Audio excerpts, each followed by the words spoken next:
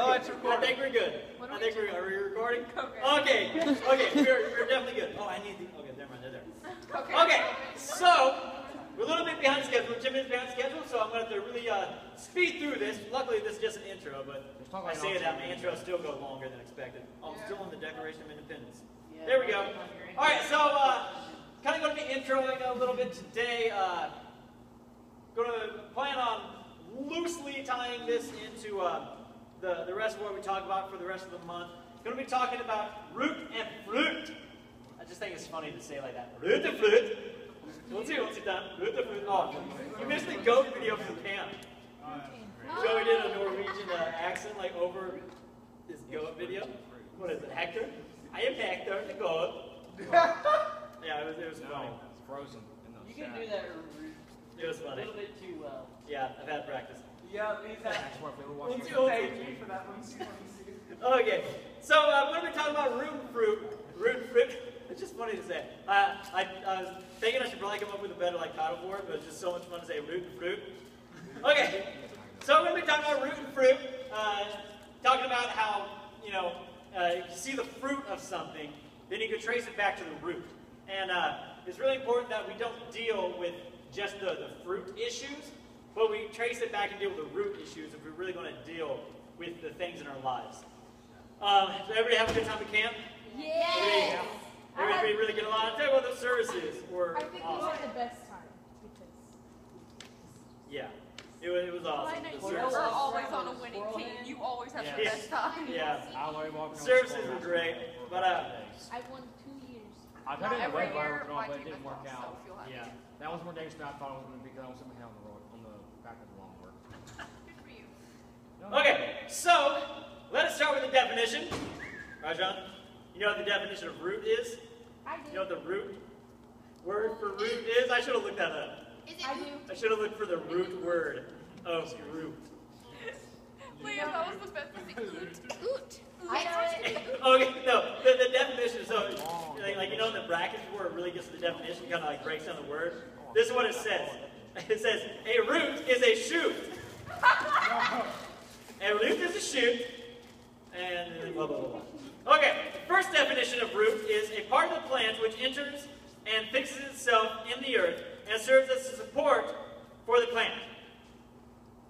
That makes sense, right? The fifth definition that I think is applicable for what we're going to be talking about is the original or cause of anything, right? So at first one, I'm kind of a visual person, so I like to be able to see things visually. So I'm going to draw a picture of a tree. Ta-da! It is a tree. And here's the tree parts. I'm kidding. Here's the tree parts. Here's a branch. Then here's the. Here's the ground. Then here's the roots. Roots aren't green, leaves are green.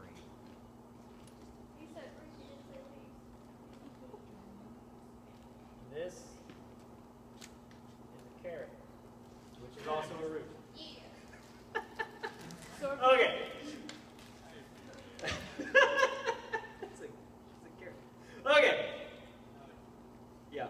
Really hope that's a root. So they're gonna be like, actually, a carrot is of the family Persistis, So are potatoes and radishes.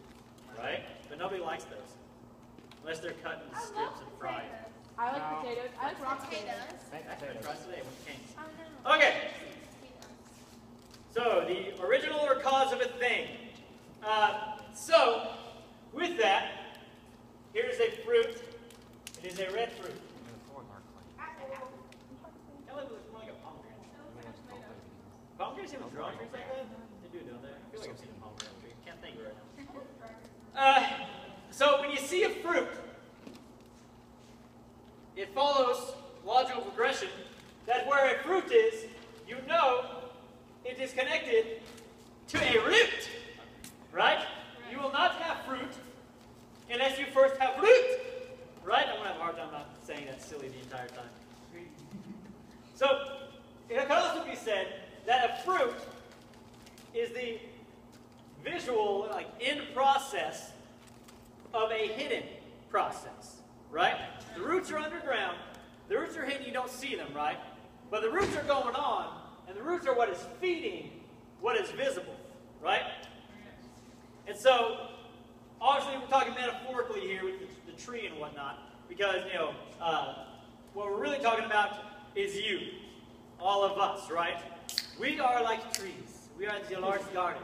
So, in your life, the fruit of your life, right? The things that are evident in your life, your behavior, your actions, your thinking, your acting, your moving, your life, your living, the things that you do, and how you behave. Those are fruit, right? But they all come from a hidden root in your life, right? Let's look at Galatians 5, 22 through 23, right quick. Yeah. Galatians 5, 22 through 23. This is what is called the fruits of the Spirit, right? Fruits, so these are the fruits of the Spirit.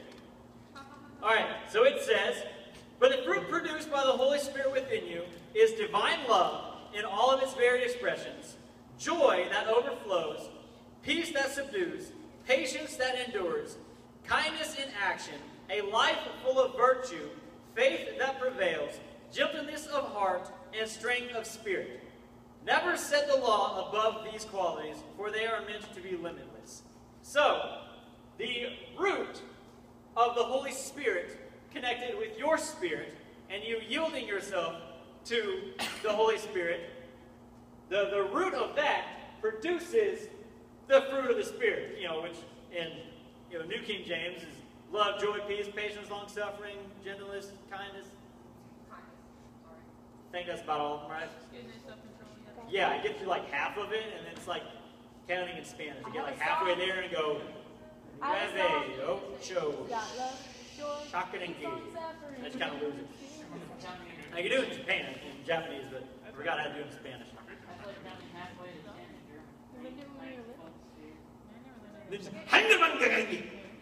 That's my favorite. Nine! No, 9 is low. Okay. Okay, now let's go up a couple of verses ahead, and let's read Galatians 5, 19 through 21. Galatians 5, 19 through 21, this is literally just the verses right above it. These are, a lot of translations say the works of the flesh, but you could say the fruit of the flesh. The fruit that the flesh, you yielding to the flesh produces in your life. I'm not going to read it in the Message. If you want a real eye-opener, read it in the Message and apply that to your life and those around you. It's scary. But the Passion Translation isn't quite as bad as the Message. It's still disgusting. The cravings of the self-life are obvious. It's obvious. Oh, Joseph, you don't get that joke, do you? No. I told you the rhino story? Okay. It's obvious. Okay.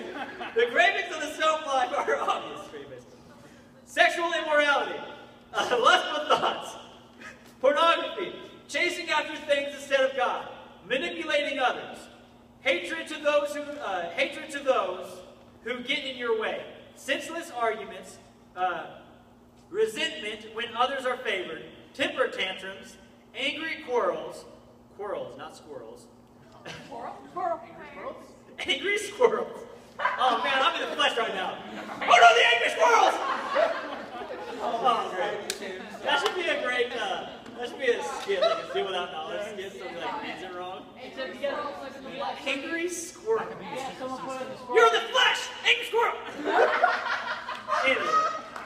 Angry quarrels. Only thinking of yourself, being in love with your own opinions, being envious of the blessings of others, murder, uncontrolled addictions, wild parties, and all other similar behavior. So, the fruits that is produced by a root of you yielding to the flesh, or you yielding to getting your own ways, or you yielding to your animalistic nature without God, is angry squirrels.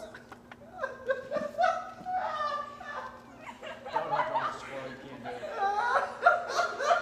Squirrel.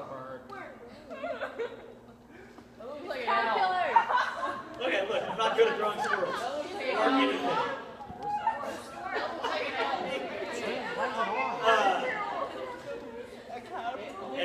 lost control.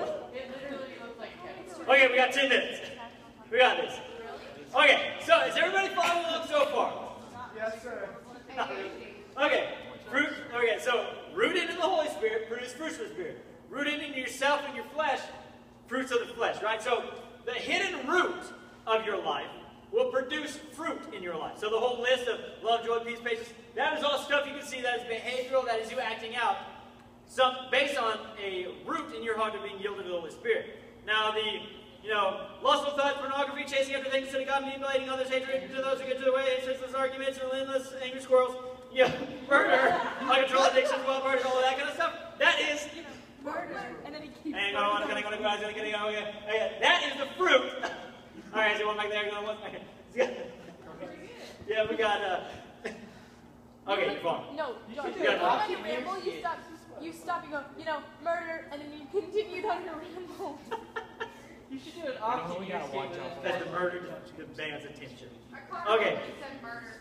So too often the problem that we have, and for any of you who aspire to leadership, any of you who come to discipleship, one thing that's very important for leadership and just in life in general, being a believer and having your life goal of trying to help people, is a lot of times we kind of deal with the fruit, right? We see somebody, they've got some bad fruit, right? Maybe they have something on the list of the flesh here that is bad fruit. We see it. Why? Because it's obvious, right? Like the Bible says, it's obvious. So you see it, you see the bad fruit, like your tree has an angry squirrel. That's bad fruit. That's a cat. If you got a healthy tree, you want to get angry squirrels. So you see the fruit, and you want to deal with the fruit, right? You go, hey, listen, you shouldn't have that fruit. You need to stop having that fruit. You need to just cut that fruit out of your life. You don't need that kind of negativity. So we want to focus on the fruit, and we want to attack people based on the fruit. But you know what happens? You know what happens if you lob off that fruit? You know what's going to happen, right? It's going to come back. Because trees grow fruit, right? So if you lob off the fruit, it's fruit trees. Trees that bear fruit. And fruit isn't always actual fruit, like flowers are fruit. Basically just seeds, right? The seed is the fruit. The fruit just holds the seed, right? So, if you lob it off, it's going to come back, right? So too often we try to deal with the fruit problem without dealing with the root problem. What happens if you take the entire tree out? It's not going to, ain't nothing going to grow back, right? It's gone. But you just cut off the fruit, that fruit's going to come back, right? So this happens way too often that we just deal with the fruit. Because one, that's a lot easier, right? It's a lot easier to see bad fruit. Because why? It's obvious. And it's a lot easier to deal with that because you say, oh look, there's some bad fruit in your life, it is obvious, hey, you need to stop. Problem solved. I can go on my way feeling so much better about myself. While they're dealing with the fact that they're having a hard time dealing with this bad fruit, and they try to get rid of it, and a month later, they're back at it again. Like, especially here, those of you who are at camp. Maybe, you're dealing with some bad fruit in your life. You went to camp, you got set free from it, right? And maybe you're somebody who's gone to camp a lot, like I used to, right? I got some stuff I'm dealing with, some stuff I'm trying to change in my life, some stuff I'm trying to drop in my life because I know it's not good. I go to camp, I get set free, and then a couple weeks later I'm hanging out with my friends, and guess what? I'm back at it again. I'm doing the exact same thing. The bad fruit has regrown in my life, right? Huh? We're getting there. We're getting to the school shootings. It's next on my list. Actually, it literally is. The next point. Okay, so moving on to mass shootings. Thank you. So, mass shootings happen. That's some bad fruit. What do? We take away the guns. Are guns the root of mass violence? They never really take away guns. Yeah, no. Guns are not the root of mass violence. There are plenty of stabbings, like just a couple months ago, there was a mass stabbing at a bus stop in Japan. There are mass stabbings all over the place in Paris and other European countries right now. It's happening all the time. They took away all the guns. In Japan and in a lot of European countries, they have very strict gun policies, like literally no guns. And there's still lots and lots of violence going on, like mass stabbings. Like, I think in Japan a couple months ago, it was like I think 17 people wounded, two dead in a mass stabbing at a bus stop. It's like guns don't kill people, people kill people. Yeah, right? I mean, what? How did Cain kill Abel? Just picked up a rock. The problem is people have violence in their heart, right? People have an unrenewed flesh, or people who are born again, they don't have the love of God shed abroad in their heart by the Holy Spirit. And so all they have by default is their flesh, which, as we just read, the fruit of the flesh is, one of them was literally murder. So, no surprise, right? Guns and weapons aren't the root problem of violence. Hatred and animosity in people's hearts is the root that spurs people to violence. What about racism? We're trying to stop racism. How do we stop racism? Well, we've got to throw everybody together, and then they'll get along. Okay, that's not working. We've got to separate everybody, and then they'll get along. Also doesn't work. So how do we stop racism? What is the root of racism? Yeah, it's the idea. It's the ideas in people's hearts and minds that are contrary to true identity. And our true identities are that in Christ all race melts away. Yeah. The Bible says that in Christ there is no Jew or Greek, which Jew in Greek, literally whenever they're talking about Greek in the Bible, they're literally just talking about the rest of the world, because at that point everybody else was Greeks. The Jews and the Greeks. That's the world, right? And so, there are no more distinctions. Even male and female, there's no more distinctions. All the sexism and whatnot. How do you deal with that? Same way. The root is that people have misinformation on our true identities, right? And so, how do you deal with the root? Well, how do you deal with the fruit? Is first by dealing with the root. You have to figure out what the root is that is causing the bad fruit, and then you have to deal with the root.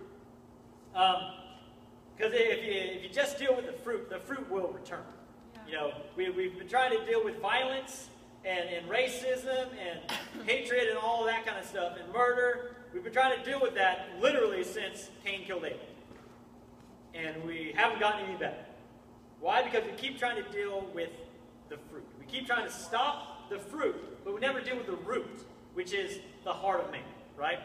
Now, back when I was a kid and young teenager, I had a lot of warts on my hands. They were nasty and annoying. I had one right here, and it made it really hard to tie water balloons, which was really annoying to me back then. But I had warts all over my fingers. It was really annoying. And I would try to find different ways to get them cut off and whatnot. A couple of times I accidentally had them get ripped off, and it hurt really bad. I was like, well, hey, that was not fun, and now I'm bleeding. But at least now I don't have a wart there. And then, anybody who's had warts and had that happen, what happens after a couple weeks and whatnot? It's back, right? It is back with a vengeance. So what I did is I ended up getting these cool little acid band-aids, and band-aids with this little acid gel in it, and I'd wrap it on there, and then burn it away, and then I'd scrape it away, put it on, scrape it away, and eventually it got all the way down to where you could see the root. And then I'd keep putting the acid band-aid on there, and I think eventually I have these little acid drops. Yeah, I burned. But after a while, I literally burnt out the root, and I don't have any warts anymore. Because I went to every single wart, and I burnt it down all the way to the root. And then I burnt the root and dissolved it away. And it's the same thing in our lives, right? So same thing in our lives with the fruit in our lives. The good fruit comes from good root. Bad fruit comes from bad roots. And bad fruit in your life, you have to take it out by the root. So often we want to just kind of pick and choose, right? Say you got you got a whole bunch of little branches here, right? There's a whole bunch of branches. You got one with an angry squirrel on it, and maybe you got your depression fruit, you got your lust fruit. That's nasty. You got your anger fruit, right above the angry squirrel. That's why it's so angry, because it can't reach it. You got your yelling at your parents' fruit. You got all these bad fruits, right? And you're like, okay, you know what? I really need to get rid of the depression fruit. I don't like that one. I like being angry at my parents, but I don't like being angry in in general, so I'll get rid of that one. Okay, problem solved. My life is perfect. But the roots are still here. The depression root is still here, so that leads to, oh, bummer, more depression fruit. The just constantly being angry fruit is still here. Whoop, guess what popped back up? Bummer, dude. Yeah, you have to cut it out, and even just cut the tree down. You're like, okay, fine, I'm going to get rid of all of it. I'm going to camp. I'm going to get set free from all of it. Woo! The tree's down. I win. But you still got the root and the stump. Guess what? Eventually, you're going to poke back up, and it's going to grow back, right? You got to kill it at the root. Sometimes it grows back later. Yeah, grows back. Yeah, well, I mean, if we're being real honest, I mean, I wasn't planning on talking about that, but if we're being real honest with it, it'll probably grow back worse than it was before. Because, you know, one thing I tell people, you know, in Go and whatnot, is, you know, sometimes people come to Go and they expect, like, all of their problems to get solved. And then, or basically just anybody who, you know, works things out in faith. If, you know, things don't work out for you, and it doesn't work out like you planned, like you tried it, and it didn't work like you wanted, you're probably going to be less likely to try it again. So you cut down the tree, you get rid of all your fruit, and then it pops back up. You're probably not going to try to get rid of the fruit again, because it didn't work last time. So you're probably just never even going to try it. So you're worse off than you were before. And that's where a lot of people end up, and that's why a lot of people get so frustrated. What kind of fruit do you want in your life? I like Apples. Okay, so yeah, so what kind of fruit do you guys want in your? There's a fly buzzing around my head. It's not a circle fly. Yeah. Okay, so get away from me! Damn. Okay, so. It's on you. Oh no. Alright, so what kind of fruit do you want in your life? Junk fruit. Well, joy does, or laughter does good like a medicine, so that's good. What kind of fruit you want? Good fruit, right? That's basic psychology. Yeah. Living fruit. Jesus said, I'm the way, the truth, and the life. So Jesus fruit, that'll work. Bananas. High in potassium. So health fruit. Apples, but without the caterpillars. Okay, that's just silly. Stop. I don't want caterpillars in my apples. Success fruit. Nice. water fruit. Public speaking fruit. Right. Okay, so basically the consensus here goes right along with basic psychology that everybody wants good things for themselves, right? Everybody wants a positive future. Everybody wants good, positive, productive fruit, right? Like the fruit of the Spirit. Yeah. Love, joy, peace. Everybody wants it. Everybody wants to love people. Everybody wants to be loved. Everybody wants to have Everybody wants to have joy. Everybody wants to have peace. Everybody wants to be able to put up with people without having to kill them. Not me. You probably prefer it, you know, because jail's not fun. You don't know that. How do you know, Josh? That's my uncle. I've known people. I've visited people before. Me too. Well, you know what's interesting about you wanting all that good fruit? You'll only get the good fruit if you first have the good roots. So that's another thing that you guys' generation kind of been sold a bill of goods here that just aren't good, is kind of this idea that if you just dream, if you just really, really want something, then just the force of you wanting it will bring it to you. That's not the case. If you want something, you first have to trace it back to how do you get it. And you have to put in the work to get it. Luckily, God has already done all the hard work. All you have to do is receive God. The Holy Spirit is in you. Then all you have to do is yield to Him. One thing that helps with that is, one, if you know His Word, and if you have a relationship with Him, like in prayer, right? But it's super easy. Now, what are some fruit that you would want out of your life? Anybody brave enough to say so? The devil. If you have some devil fruit, we have a meeting later. Okay? If you literally have, if you have the devil coming out of you, then we'll have an exorcism later. I just want to be. Toxic friends? Okay. I don't know if that's Yeah. a fruit or I don't know. That's interesting. I don't know know. Would you consider bad friends fruit? Could people be fruit in your You life? consider bad friends friends. I don't Depends know. on if you Well, use it just or like not. keeping, That's, I think that's an interesting. I think it's keeping the relationship. Yeah, maybe that's just bad soil. I don't know. But, I don't know. That's a good one. I'll have to think about that. I'll have to think about it. Anybody else brave enough to say some bad fruit that they don't want? Procrastination? Dude, tell me about it. I Drama. just want to be Huh? less murderous. Drama. Drama? Yeah, like you creating drama and having drama all around you, definitely. Huh? I just want to be less murderous. Less murderous? Yeah, that'll be a good way to get out of That's a prison. good one. Sean, you got anything? No? Okay. You're just going to write it on yourself? Here's the bad fruit out of it. Maybe eating poisoning? Okay. Okay. Well, for you to get rid of the bad fruit, like I was saying, you have to take it out by the root. Yeah, we don't really have time for any of that. Some of these verses are good. It just had a whole bunch of verses about roots and fruits. Oh wow! Oh wow! I got tattooed. Okay, I'm going to read through these really, really quick. 1 Timothy 6:10. For the love of money is the root of all kinds of evil, for which some have strayed from the faith in their greediness and pierced themselves through with many sorrows. I spit a little. James 1:15. Then the evil desire, when it is conceived, gives birth to sin, and sin, when it is fully matured, brings forth death. So the root of death, sin. The root of sin, evil desires. Right? So following the progression here. Proverbs 26:23-28. I thought this was interesting. I've never read this in Passion before. Smooth talk can hide a corrupt heart, just like a pretty gaze covers the cheap clay pot. A kind word can be a cover to conceal hatred of others.